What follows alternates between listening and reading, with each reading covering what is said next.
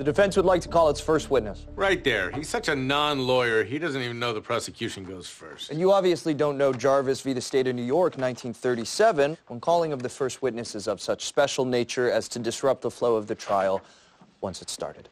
What the hell special nature are you talking about? When the defense wants to call the prosecutor as its first witness. Harvey, unless you have something to overturn this, I'm going to need you to have a seat. Mr. Specter, you said there's no record of me ever having an apartment in Boston. Can you explain to the jury why there's no record of you ever having lived there? I'm not the one on trial here. No, you're not. You're the one in that chair, so why don't you answer the question or we can stop this whole thing right now. There's no record of me living there because I sublet up there when I had my place down here. So it is possible that a person not have a Boston address without it meaning that they didn't attend Harvard. Great. Thank you so much. This witness is excused. What exactly is your reason for not having an address up there? Unless you're too afraid to answer my questions. No, I'm not afraid of you at all. My reason is that I chose to live with my friend Trevor during that time. The only problem with that is your friend Trevor has lived in Brooklyn his entire life. Exactly a 3-hour and 20-minute drive from Harvard. So you say you made that drive every day? No, I only went up for tests because that's all I had to do. I guess you needed some extra tutoring, huh? You expect these people to believe that you graduated from the most competitive law school in the world without ever going to class? See, that's funny because you actually expect these people to believe that I never went to law school at all and yet still somehow managed to convince the smartest lawyers in the world to make me their youngest partner ever. Whose story is looking more far-fetched now? Oh, no answer? Great. No more questions, Your Honor. I don't know if you've noticed this or not, but he's kicking your ass. And I'm about to kick back. Are you two discussing something that defense should be made aware of? Just talking about the Knicks. Now, is the prosecution ready to call their first witness? The prosecution's first witness is this affidavit from every single member of the defendant's supposed graduating class. Objection, Your Honor. I haven't seen that. Well, then let me read it to you. We collectively come forward to swear the following regarding Michael James Ross. We never saw him. We never knew him. We never heard of him. And it makes us sick that he's taking the good name of Harvard Law School and throwing it down the toilet. Please find him guilty on all counts. Your Honor, I move to strike that document right now. On what grounds? On the grounds that it's completely fabricated. Where's your proof? Besides the fact that I actually went to Harvard, there's no way you could have contacted all of those people since last night. Then I suggest you call every one of these people and put them on the stand. But when you do, every single one of them is going to look you in the eye and say, "Who the hell are you?"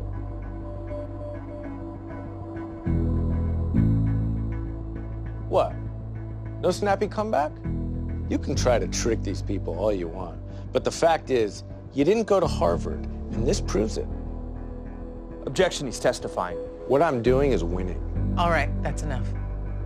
I think this is a good time to take a break.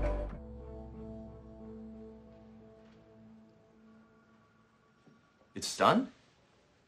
Yes. It won't hold up forever, but it will hold up for now. Thank you, Benjamin. I didn't expect it for a couple of hours. I haven't had a chance to get you any bacon. Well, that's quite all right, Michael. This one is on the house. You know, you never asked if what they're saying about me is true. I didn't need to. I knew it was true the second I heard it. I don't understand. All these kids who went to Harvard, they never gave me the time of day. All they cared about was letting me know where they went to school, and I didn't. You've never done that to me. Not one time. I don't know what to say. Say that when you're done and you've beaten this thing, you won't start acting like some asshole who went to Harvard. I can't really promise you that, Benjamin. I'll have gone to Harvard. That's not funny, Michael.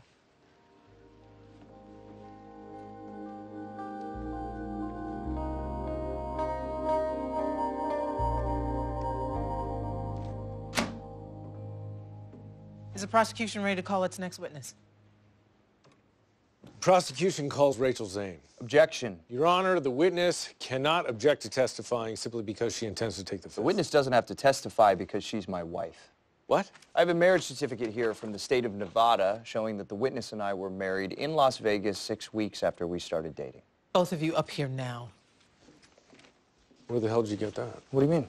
You didn't marry her and you know it. Why do I have everything I need proving I did? Because you did some bullshit to get out of this. Oh, look who's crying about it now. Keep your voices down. You think this is a joke? You try this in court, Gibbs is going to prove you're not married, and Rachel's going to go to jail for perjury. He's right. You better know what the hell you're doing. Who said that I was going to use this in the real trial?